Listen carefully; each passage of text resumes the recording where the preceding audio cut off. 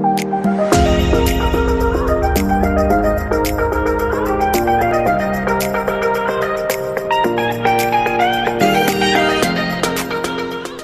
day everyone, welcome back to my virtual classroom. For our science discovery episode today, we will be talking about the physical and chemical properties of matter. Now there are two types of properties. One is physical and the other one is chemical. Now when we talked about physical properties, this is a characteristic of a substance that can be observed without changing this substance into another form. For example, this orange. If I peel it and take out the orange inside, it would still be an orange. Another example would be our paper. If I tear this paper into half or quarter, it would still be a paper. That is your physical property. Physical properties examples would be your volume, your mass or your weight, your density, your melting point, and your boiling point. So each substance, these properties will never change. Other physical properties would also include the color, the taste, the odor, the state of the matter. For example, this marshmallow. The odor doesn't change. It would still identify it as a marshmallow even if I taste it. Its flexibility, for example, these earrings, if I bend it, all right, its conductivity. It could also include its shape, its ductility, its viscosity, and even its malleability. Now, on the other hand, chemical property is the characteristics of a substance that can only be observed by changing it into a different substance or different composition. Chemical properties would also be, for example, the ability to burn, the ability to tarnish, the ability to rust, the ability to decompose, and even the ability to react with different other chemicals. We also have our physical and chemical change. When we talked about physical change, this is a change of a substance that does not change its chemical composition or what the substance is made of. So for example, this chocolate on my hand, sorry, there's orange on my hand. This chocolate on my hands, if this melts on my hand, it is still the same chocolate. Its composition, its substance did not change, only its physical appearance. Another example is this paper. If I tear this or change its shape, still it is a paper. Its chemical composition is still the same. It's a paper. That is what we call a physical change. So what are examples of physical change? For example, this one. When I tore this is a physical change, meaning change in shape. Or let's say, for example, the chocolate that I place on my hand. That means we only change its face. Now we have three phases: solid, liquid, and gas. Now we have a very classic example, which is involving water. When I place this inside a fridge, this will solidify, and yet its composition is the same. It's water. Therefore, it is a physical change. It's changed to solid from liquid.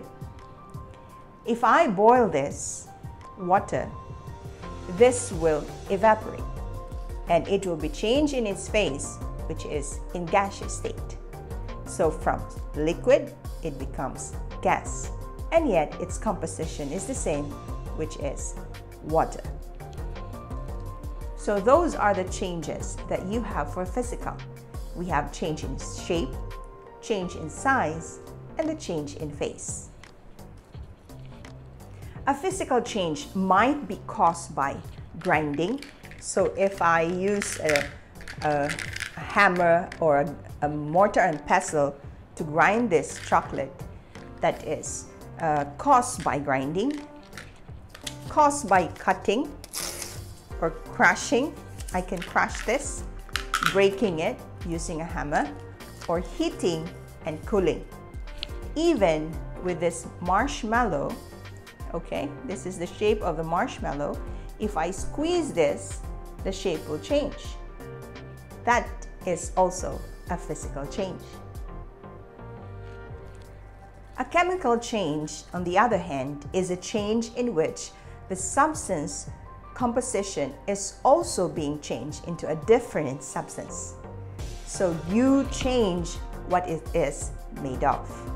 So if I tear this paper, this one is just a physical change because the evidence is just change in shape, but I didn't change the composition of the paper. But let's try to do a chemical change for this paper. So I have here candle, and this is my paper. So if I tear this or half it, this is still a physical change. That means I just change its shape. But if with this candle and I burn this, you would notice at the end the composition has changed. Oh, it's gone. It went down. Let me just do it. Ooh, ooh, ooh. Okay, so you see the burnt part of it. So that is a chemical change. That means we have changed the composition of our paper. Now, chemical change is irreversible. That means the burnt part, I cannot put it back as a paper anymore. So that is a chemical change.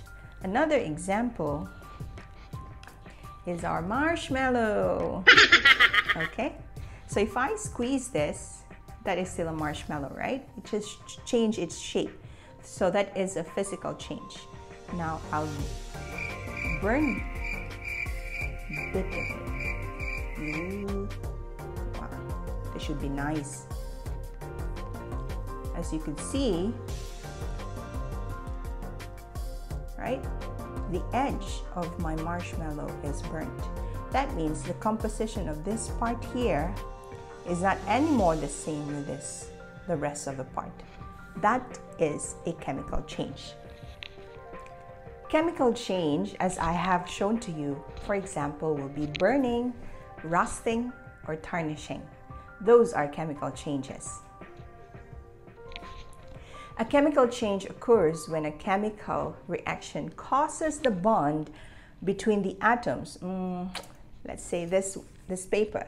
It causes the bond between the atoms of this paper to break or to change into a new form. So as you have seen in our mini experiment, chemical change, the evidences that there was a chemical change is one, it's the color change, like this one, the color change. Even with your marshmallow, the color change. The other one is also the odor. Now, if there is a change in odor, that's also a chemical change, or a formation of a precipitate. So since we couldn't do that here, I just showed you only the color change. So that is your chemical change evidences. I hope you have learned something new today, and I hope that you have learned about physical and chemical properties of matter, and as well as its physical and chemical change. For those that are new to my class, please don't forget to click that subscribe button and hit that notification bell for your attendance today. And of course, so that you will be notified when the next Science Discovery episode be released.